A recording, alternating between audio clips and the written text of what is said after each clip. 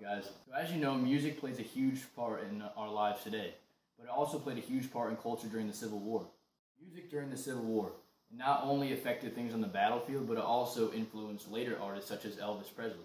First off, I want to talk to you guys about how Civil War music affected life in the battlefield and affected the outcomes of the war itself. One purpose of Civil War music was the drummer boys. They were able to keep the soldiers in line while they were marching, so instead of just being a bunch of idiots on the field not knowing where to go, the drummer boys were served as the purpose to lead them in the direction they wanted to go and tell them when to start and stop, and just to keep them in rhythm in general. So morale. Morale is a key to success during the war.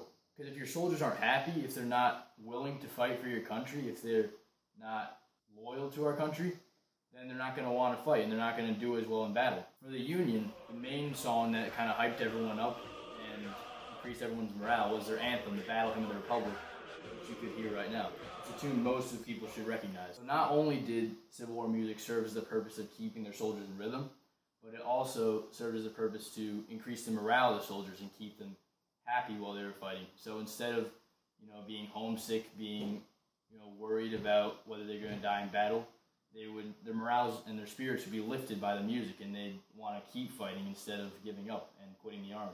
But as you know, a war can't be fought without weaponry. So here's our segment on weaponry from Paul.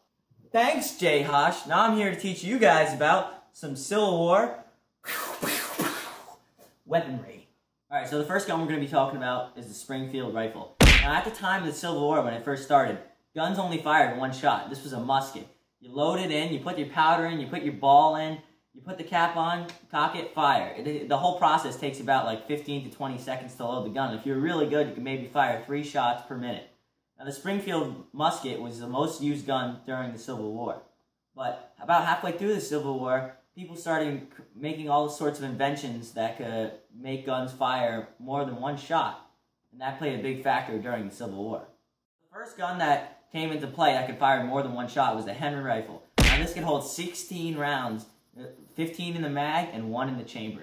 Now that's already a great improvement over the 1 to 3 shots fired from the Springfield rifle. And the Henry rifle could fire as fast as you could hit the lever down and shoot. Well, with the Springfield rifle, every time you wanted to fire, you kind of had to make your own bullet. You put in your powder, you put in the metal part, the projectile, the mini ball, and then you put it on a cap to ignite the powder to shoot the ball. But with the Henry rifle, what they did is they put that all into one little bullet like this, which is what we see nowadays. Because you wouldn't be able to make your own bullet for each time you fire if you wanted to have a repeating rifle. So what they did is they made cartridges. And the Henry rifle could hold 16 cartridges, which made it able to fire in rapid succession, unlike the Springfield.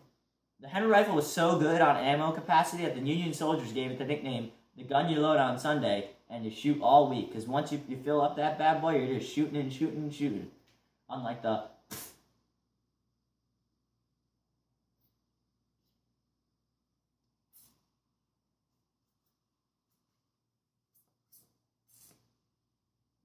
As you can see, that's a lot slower than just... So the Henry rifle was very effective, as you can see. But the problem with the Henry rifle, it was $40 a gun. The Union Army wanted to have this in the hands of every one of their soldiers. But a man named Christopher Spencer saw this problem with the Henry rifle, and he decided to make his own repeating rifle that he called, hence the Spencer, So the Spencer rifle wasn't as good as the Henry rifle, but it was a lot cheaper to make, and he could mass produce it very easily, which was the problem with the Henry rifle. The Spencer was a very good repeating rifle, but it wasn't as good as the Henry. Because the Spencer could only hold 7 rounds, where the Henry could hold 16. That's where he got him first. But the Spencer was able to be mass-produced due to its simple design. Although the Spencer rifle wasn't as effective as the Henry rifle, it was still greatly loved by the Union soldiers. So that's it for weaponry used during the Civil War. But the soldiers couldn't really use the weaponry if they didn't know where or how to stand and where to go, So that's more under the battle tactics category. Here's Dhruv with the battle tactics. Hey guys, what's up? So today I'm going to talk to you guys about battle tactics. At the beginning of the Civil War, most of the tactics used in battle originated from the Mexican-American War. Over time, however, soldiers in general started using their own battle tactics that were effective in basically anything that could defeat the enemy. The key differences between the Civil War and the Mexican-American War was that in the Civil War, the soldiers didn't have to stand so close to each other when exchanging fire. Instead, they could stand far away from each other, hundreds of yards, due to the mini ball, which was a new type of bullet that could shoot far range. In terms of attack, however, the Union soldiers specifically used a popular tactic called fire by file. The way this tactic works is that you have two lines of men, one in front and one in the back. With having two lines, there are pairs. There's one person in front and one in back, and that is a pair. Now, what the general had the soldiers do was, the soldiers in their pair would shoot together, but only those two soldiers. And this would happen down the line of soldiers. So they would start with the first pair, then the second pair, then the third pair. After using a fire-by-file technique, Union generals often use flanking to attack the enemy. Flanking occurs with the use of three groups of soldiers, one on the right, one on the left, and one in the center. The group in the center marches straight towards the enemy, attacking them straight on, while the left and the right groups of soldiers will attack the enemy from the sides. If you're surrounded by the enemy, there's a question of where to shoot.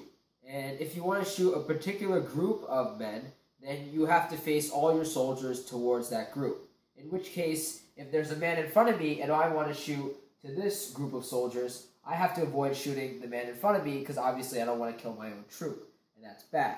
Other than flanking, Union generals often ordered a zouave rush, which is basically a type of charge towards the enemy in which you would not go straight on towards the enemy, but you'd almost go in like a zigzag pattern so that you would avoid the bullets coming at you and make a difficult target for the Confederates to hit the Union soldiers, but you could also fire at the Confederate soldiers, taking out their whole army. So those were three really useful tactics used by the Union against the Confederacy. Hey, so as you just saw, those were three very important things during the Civil War. We had some music, right? Some weaponry, and some battle tactics. So what you haven't seen is those three things used together. So what we made is a little reenactment of how a battle would look like incorporating these three things. So let's roll the clip.